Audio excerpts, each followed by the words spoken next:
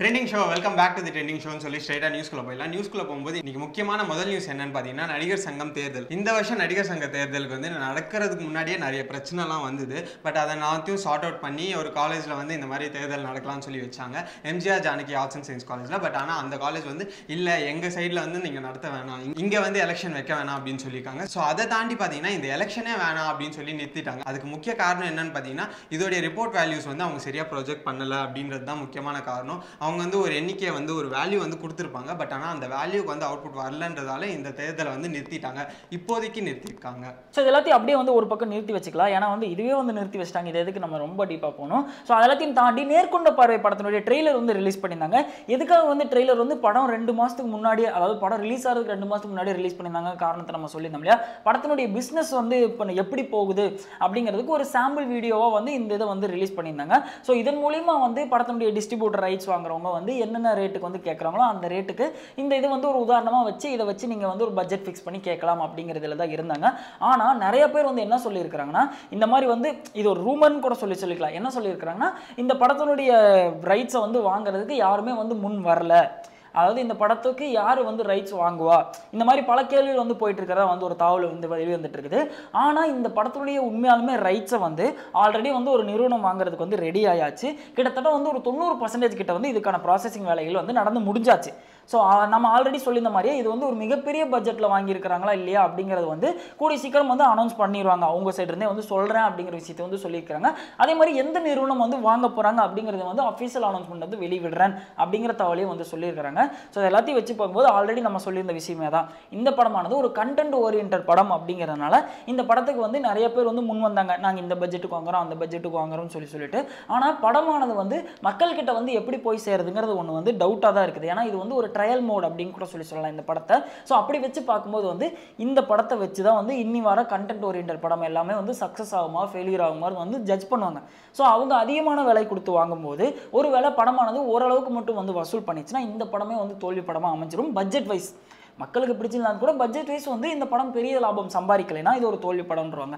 அதனால் ஒரு குறிப்பிட்ட ஒரு பட்ஜெட்டுக்கு வந்து கொடுத்து இந்த படம் லாபகரமாக அமைதா இல்லையாங்கிறது எல்லாத்தையும் பார்த்துட்டு தான் இனிமேல் வர காலங்களில் வந்து நிறைய பேர் வந்து இந்த கண்டென்ட் ஓரியன்ட் எடுத்து பண்ணுறாங்களா இல்லையா அப்படிங்கிறது எல்லாத்தையுமே வந்து விவாதிக்க முடியும். ஆனால் இந்த படத்தினுடைய ரைட்ஸ் வந்து நிறைய பேர் வந்து சொல்கிற மாதிரி வந்து யாரும் முன் வராமல் அப்படிலாம் எதுவுமே கிடையாது. இந்த படத்தினுடைய ரைட்ஸ் வந்து ஆல்மோஸ்ட் வந்து 90% வந்து ப்ராசஸிங் கம்ப்ளீட் ஆகிருக்குது. கூடி சீக்கிரம் வந்து அனௌன்ஸ் பண்ணுவாங்க. அதே மாதிரி ஆகஸ்ட் 10 ரிலீஸ் பண்ணுறதுக்கான வேலைப்பாடுல ஃபுல் டீம்மே வந்து இறங்கி வேலை பார்த்துட்டு இருக்காங்க. ஆல்ரெடி ப்ரமோஷன் எல்லாம் கூட வந்து போனி கபூர் அவர்கள் வந்து ஸ்டார்ட் பண்ணிட்டாரு. ஸோ ஒரு படத்தை வந்து என்ரோல் பண்றதுனால எவ்வளோ கஷ்டம்ன்றது நம்ம எல்லாருக்குமே தெரியும். அதில் வந்து ஆக்டர்ஸ் வந்து அவங்களுடைய கேரக்டர்ஸ்க்கு ஏற்ற மாதிரி அவங்க வந்து டிரான்ஸ்ஃபர்மேஷனை காமிக்கணும். ஸோ ஒரு படத்துக்கு ரோல் பண்ண மாதிரி நல்லா ஃபிசிக்காக இருக்கணும், ஒரு படத்தில் வந்து கொஞ்சம் இழைக்கணும், ஒரு படத்தில் வந்து கொஞ்சம் குண்டா சப்பியாக தெரியணும். ஸோ அந்த மாதிரி ஹிந்தி பாலிவுட் இண்டஸ்ட்ரியில் நம்ம கீர்த்தி சுரேஷ் அவங்க வந்து என்ட்ரி கொடுத்துருக்காங்க. ஸோ அந்த கேரக்டருக்காக அவங்க வந்து ரொம்ப டிரான்ஸ்ஃபர்மேஷன் காமிச்சிருக்காங்க, ரொம்ப ஒல்லியாக இருக்காங்கன்னு சொல்லணும். ஸோ இவங்க வந்து ரீசெண்டாக ஒரு விஷயம் வந்து நடந்திருக்கு. இவங்க வந்து ஃப்ளைட் ஜர்னி பண்ணும்போது இவங்களை யாரும் ரெக்கக்னைஸே பண்ணலை.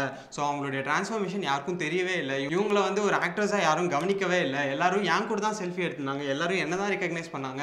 இன்ஃபேக்ட் சொல்ல போனால் இவங்க வந்து ஒரு பேஷண்ட் மாதிரி தெரிஞ்சாங்கன்னு சொல்லி ஒருத்தவங்க வந்து அவங்களுடைய ஃபேஸ்புக் பேஜில் வந்து அவங்களுடைய அஃபிஷியல் அக்கௌண்ட்லேருந்து போஸ்ட் பண்ணியிருக்காங்க. அது யாருன்னு பார்த்தீங்கன்னா நம்ம ஸ்ரீரெட்டி அவங்க தான் போஸ்ட் பண்ணியிருக்காங்க. அவங்க வந்து கீர்த்தி சுரேஷ் அவங்களை வந்து இவங்க பார்க்குறதுக்கு பேஷண்ட் மாதிரி இருக்காங்கன்னு சொல்லி ஒரு வாக்கியத்தை முன் வச்சிருக்காங்க. ஆமாம், கண்டிப்பாக சொல்லி தான். ஏன்னா வந்து கீர்த்தி சுரேஷ் அவர்கள் வந்து ரொம்ப கம்மி படங்கள் வந்து நடிச்சிருக்காங்க. நிறைய பேர் வந்து கான்ட்ரவர்சியெல்லாம் கிளப்பிட்டு இருக்காங்க. அதனால் அவங்க கூடலாம் யாரும் செல்ஃபி எடுக்க மாட்டாங்க. ஒரு 100 படம் பண்ணி 200 படம் பண்ணி ஒரு மிகப்பெரிய ஆர்டிஸ்ட் கூடலாம் வந்து நடிச்சிருக்கிற ஸ்ரீரெட்டி கூட தான் ஃபோட்டோ எடுக்கணும்னு ஆசைப்படுவோம். அவங்க சொன்னது கரெக்ட் தான். முக்கியமான விஷயம் என்ன தெரியுமா, கீர்த்தி சுரேஷ் அவர்கள் வந்து மகாநடி படத்தில் நடிச்சிருக்காங்கல்ல. ஆக்ட்ரஸாக கீர்த்தி சுரேஷ் அவர்களுக்கு வந்து நிறைய ஒரு இம்பார்ட்டன்ஸ் கொடுத்துருக்கு. அது மட்டும் இல்லாமல் மக்கள் மனசில் இவங்க இந்த படத்தில் வந்து ஒரு நல்ல வரவேற்பை பெற்றிருக்காங்க. பட் ஆனால் இந்த ஸ்ரீரெட்டி அவங்க எப்படி சொல்லியிருக்காங்கன்னு பார்த்தீங்கன்னா, மகாநதி வந்து ஒரு டேரக்டர் பேஸ் பண்ண படம். ஸோ இதோடைய மொத்த கிரெடிட்டும் வந்து டேரக்டருக்கு தான் போய் சேரும். ஆக்சுவலாக பார்த்தீங்கன்னா சாய் பல்லவி தான் பெஸ்ட் அண்ட் ராக்கிங் அப்படின்னு சொல்லியிருக்காங்க. வீடியோட ஸ்டார்டிங்ல ஒரு விஷயமான வந்து பேசியிருந்தேன். ஜூன் 23 நடக்கிற எலெக்ஷன் வந்து ரத்தே பண்ணிட்டாங்க அப்படின்னு சொல்லிட்டு. அப்படி அந்த ஜூன் 23 என்னதான் இருக்குன்னு தெரியல. யாரும் மண்டை போட்டு பிச்சுக்கிற அந்த ஜூன் 23 அப்படி என்ன இருக்குன்னே தெரியல. ஏன்னா பிக் பாஸ் சீசன் 3 ஆனது ஜூன் 23 தான் வந்து நடக்க இருந்துச்சு. அதுக்கு முன்னாடியே வந்து நடத்தலாம்னு பிளான் பண்ணியிருந்தாங்க. ஒரு சில காரணங்கள்னால வந்து தேதி வந்து தள்ளி போய் ஜூன் 23 வந்து உட்கார்ந்தாச்சு. ஆனால் இந்த ஜூன் 23 கூட வந்து நடக்குமோ நடக்காதோ அப்படிங்கிற பிரச்சனையில தான் இருக்குது. அதுக்கான காரணம் என்னன்னா, ஒருத்தர் வந்து ஒரு கேஸ் ஒன்று ஃபைல் பண்ணி பண்ணியிருக்கிறாரு. என்னன்னா பிக் பாஸ் 3 வந்து கண்டிப்பா நீங்க பேன் பண்ணி ஆகணும் அப்படின்னு சொல்லி வந்து சொல்றாரு.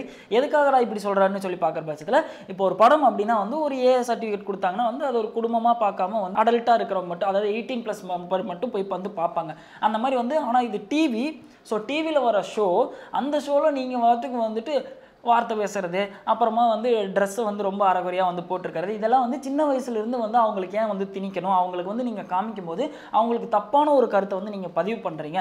ஸோ இது எல்லாத்தையும் வந்து எடிட்டில் கட் பண்ணிட்டு போடுங்களேன், அப்படி போடுறதுக்கு உங்களுக்கு என்ன கேடு அப்படிங்கிற மாதிரிலாம் வந்து நிறைய விஷயம் வந்து அந்த இடத்துல வந்து சொல்லியிருக்கிறாரு.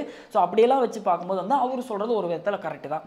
ஏன்னா குடும்பமாக பார்த்து என்ஜாய் பண்ணுறாங்க, அதில் வந்துட்டு ஸ்விம்மிங் சூட் போட்டு போகிறதும் கெட்ட வார்த்தைகள் பேசுகிறதும் இதெல்லாம் காமிக்கும்போது வந்து அவங்களுக்கே வந்து ஒரு கெட்டதை வந்து கெட்டதை வந்து திணிக்கிறாங்க. ஸோ அப்படி எதுக்கு வந்து காமிக்கணும், அப்படி நீங்கள் அதை எடிட் பண்ணி போட்டால் போடுங்க, இல்லைனா பேன் பண்ணுங்க அப்படின்னு சொல்லியிருக்கிறாங்க. ஆல்மோஸ்ட் நிறைய பேர் வந்து நீங்கள் எடிட் பண்ணி போடுங்க அப்படின்னு சொல்லி தான் வந்து கேட்டுட்டு இருக்காங்க.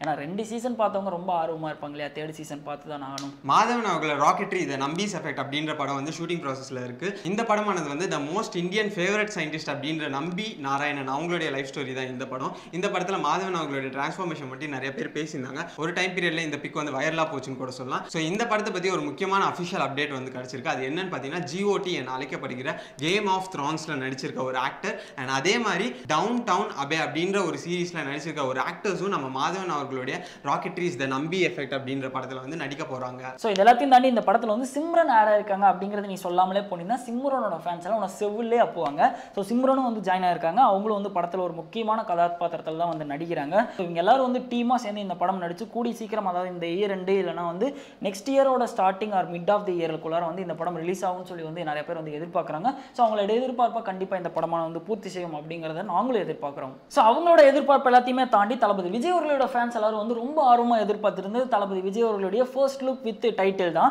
ஸோ அந்த விஷயமானது வந்து நேற்று அர்ச்சனா கல்பதி அவர்கள் வந்து ஒரு விஷயமானது வந்து ஷேர் பண்ணியிருந்தாங்க.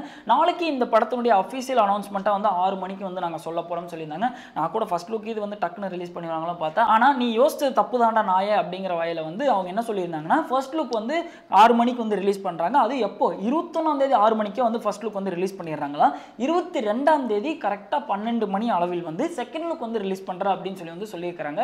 ஸோ தளபதி விஜய் அவர்களுடைய ஃபேன்ஸ் எல்லாத்துக்கும் வந்து இதுவே ஒரு மிகப்பெரிய அப்டேட்டாக தான் இருக்கும். ஏன்னா வந்து இதுக்கு முன்னாடி எல்லா படத்தினுடைய ஃபர்ஸ்ட் லுக்குமே வந்து தளபதி விஜய் அவர்களுடைய பர்த்டே அன்னைக்கு தான் வந்து சமர்ப்பணமாக கொடுத்தாங்க. ஆனால் இது எல்லாத்தையும் தாண்டி அவங்க ஒரு 6 மணி நேரத்துக்கு முன்னாடி 21ஆம் தேதி 6 மணிக்கே வந்து கொடுக்குறாங்க, ஈவினிங் 6 மணிக்கே கொடுக்குறாங்க. ஸோ அப்பத்திலிருந்தே வந்து தளபதி விஜய் அவர்களுடைய ஃபேன்ஸ் எல்லாரும் வந்து பர்த்டே செலிப்ரேஷன் வந்து ஆரம்பிச்சிருவாங்க. ஆல்மோஸ்ட் இன்னையிலிருந்தே வந்து ஆரம்பிச்சிருக்காங்கன்னு கூட சொல்லலாம். ஏன்னா நிறைய இடத்துல வந்து பேனர்ஸ் அடிச்சிட்டாங்க, நிறைய இடத்துல வந்து ஸ்பெஷல் ஷோஸ் எல்லாம் வந்து அரேஞ்ச் பண்ணியிருக்காங்க, நிறைய இடத்துல வந்து நிறைய நல்ல விஷயங்கள் வந்து செய்யறதுக்கான வேலைப்பாடுல வந்து இறங்கியிருக்காங்க. கண்டிப்பாக அந்த அன்னைக்கு வந்து என்னென்னலாம் பண்ணுறாங்க அப்படிங்கிற வீடியோஸ் எல்லாமே வந்து சோஷியல் மீடியாவில் ரொம்ப வைரலாக போகிறதுக்கான வாய்ப்புகள் ரொம்பவே ஜாஸ்தியாக இருக்குது. அது மட்டும் இல்லாமல் முக்கியமான விஷயத்தை மறந்துட்டு பார்த்தியா, இந்த படத்தினுடைய ஃபர்ஸ்ட் லுக் வித் டைட்டிலும் வந்து கொடுக்க போகிறாங்க. அந்த விதம் வந்து அவங்க அந்த இடத்துல மென்ஷன் பண்ணியிருக்காங்க. இவ்வளோ நாள் ஹேஷ்டாக் தளபதி 63ன்னு சொல்லிட்டு இருந்த எல்லாத்துக்குமே வந்து இனிமேல் இருந்து ஒரு பேரோட நீங்கள் சொல்லி அழைக்கிற வகையில் வந்து ஒரு டைட்டில் வச்சிருக்கோம் அப்படின்னு சொல்லியிருக்காங்க. ஸோ இனிமேல் அந்த படத்தினுடைய டைட்டிலை ஹேஷ்டேக்காக போட்டு அந்த டைட்டிலை போட்டு யூஸ் பண்ணுவாங்க. மேபி மெர்சலுக்கு எப்படி வந்து இந்த எமோஜி வந்துச்சு, அதே மாதிரி வந்து இந்த படத்துக்கு எமோஜி விடுறதுக்கான வாய்ப்புகள் கூட ஜாஸ்தியாகவே இருக்குது. கமல்ஹாசன் சார் இருக்கார்ல, அவர் வந்து பிக் பாஸ் அதுக்கப்புறமா நிறைய படங்கள்ல நிறைய அவதாரங்கள்லாம் வந்து போட்டு வேர்ல்டு அளவில் வந்து ஃபேமஸ் ஆயிருக்காரு. அதே மாதிரி அவருடைய பொண்ணான ஸ்ருத்திகாசன் அவர்களுமே வந்து உலக அளவில் ரீச் ஆக போறாங்க அப்படின்னு கூட சொல்லலாம். அது என்னன்னு பார்த்தீங்கன்னா, அவங்க வந்து இப்போ ஒரு ஹாலிவுட்ல ஒரு சீரிஸ் பண்ணாங்க. அந்த சீரிஸோட நேம் என்ன பார்த்தீங்கன்னா ட்ரெண்ட்ஸ்டோன். ஸோ இந்த ட்ரெண்ட்ஸ்டோன் வந்து எந்த யூனிவர்ஸ்லேருந்து வருது பார்த்தீங்கன்னா, ஜேசன் ப்ரௌன் அப்படின்ற ஒரு கான்செப்ட்லேருந்து தான் வருது. இந்த ஜேசன்ன்றது ஒரு கேரக்டர், இதில் வந்து படம் வந்திருக்கு, சீரிஸ் வந்திருக்கு, இதெல்லாம் உங்களுக்கே தெரியும். ஸோ இதை தாண்டி நம்ம ஸ்ருதிஹாசன் அவங்களுடைய கேரக்டர் எப்படி இருக்குன்னு பார்த்தீங்கன்னா, அவங்க வந்து டெல்லியில் ஒரு ரெஸ்டாரண்ட்டில் சர்வெண்ட்டாக வேலை செஞ்சுருப்பாங்க. பட் ஆனால் சைமல்டேனியஸாக இவங்க நிறைய பேரை கொலை பண்ணுவாங்க. ஸோ இந்த மாதிரி ஒரு கேரக்டர் தான் நம்ம ஸ்ருதிஹாசன் அவங்க ப்ளே பண்ண போகிறாங்க. ஸோ என்னதான் இருந்தாலும் காலிவுட்ல இத்தனை நாள் கலக்கின இந்த ஸ்ருதிஹாசன் அவர்கள் வந்து இப்போ ஹாலிவுட்குள்ளே போகிறாங்க. ஸோ இது வந்து அவங்களுக்கு வேற லெவல் ரேஞ்ச் கொடுக்கும்ன்றதை நம்ம கண்டிப்பாக சொல்லலாம். கண்டிப்பாக சொல்லியே ஆகணும். அவங்க வந்து கொலை பண்ண போகிற மாதிரி வெப் சீரிஸில் வந்து பண்ண போகிறாங்க இல்லையா, கண்டிப்பாக ஃபஸ்ட்டு உன்னே வந்து போட்டு தள்ளிடணும் என்னை கேட்டால். ஸோ ஃபைனலி வீடியோட எண்டுக்கு வந்தாச்சு ஒரு விஷயம் ஞாபகம் வருது. இப்போ கொஞ்ச நேரத்துக்கு முன்னாடி வெளியே போயிட்டு வந்தேன் இல்லையா, திடீர்னு பார்க்குற வானத்துலேருந்து மழையாக பெய்யுது, கையிலலாம் தண்ணியாக விழுந்துச்சு. ஐயா மழை வரப்போகுது, நம்ம வீட்டுக்கு தண்ணி வரப்போகுது அப்படின்னு சொல்லி நினச்சா ஏப்ரல் ஃபுல் அப்படின்னு சொல்லிருச்சு திடீர்னுட்டு. அட பாய் சண்டாக மழையா அப்படின்னு சொல்லி திட்டவும் முடியாது, திட்டினா இன்னொரு 10 நாளைக்கு மழை வராது. மழை வர மாதிரி வந்து இதெல்லாம் காமிக்கிறீங்களே, அதாவது என்ன சொல்லுவோம் அறிகுறியெல்லாம் காட்டுறீங்களே, மழை வந்தால் நல்லா இருக்குமேன்னு ஃபீல் பண்ணுற அளவுக்கு இருக்குது சென்னை சென்னையினுடைய நிலைமை. அந்த வடிவேலு சாரோட ஒரு காமெடி கூட இருக்குது, இந்தாதான் இருக்குது பக்கத்தூர் மழை பொலன்னு பொழக்குது, நம்ம ஊர் பக்கத்து பாரு அப்படின்னு சொல்லுவாங்க. அந்த மாதிரி தான் இருக்குது. நான் எங்கிட்ட போய் பூமார்க் பீடியெல்லாம் போய் கடையில் வாங்குறதுன்னு தெரியல. ஸோ அந்த நிலைமைக்கு தான் சென்னையை வந்து தள்ளப்பட்டிருக்காங்க. ஸோ தண்ணியெல்லாம் கொஞ்சம் பார்த்து சேஃபாக வந்து யூஸ் பண்ணுங்கள். பைப்பை திறந்து விடாதீங்க, பக்கெட்டில் வச்சு யூஸ் பண்ணுங்கள், சவரில் குளிக்காதீங்க, முடிஞ்ச அளவுக்கு பக்கெட்டில் ஒரு மக்கை மோந்து குளிங்க. வழக்கம் போல் நீங்கள் தான் சொல்லுவீங்க, அதை தயவுசெய்து சொல்லிடு. மழை வரும், கண்டிப்பாக வரும். ஸோ இந்த வீடியோவை லைக் பண்ணுங்கள், ஷேர் பண்ணுங்கள், அண்ட் கீழே கமெண்ட் பாக்ஸில் கமெண்ட் பண்ணுங்கள். மறக்காமல் நம்ம சேனலுக்கு சப்ஸ்கிரைப் பண்ணிட்டு பக்கத்தில் இருக்க பெல் ஐகானை கிளிக் பண்ணுங்கள். அப்போ தான் மழை வரும். ஹாய் எல்லாருக்கும் வணக்கம், நான் தான் உங்கள் பரத் பேசுகிறேன். Like, share and subscribe to Wetalkiess.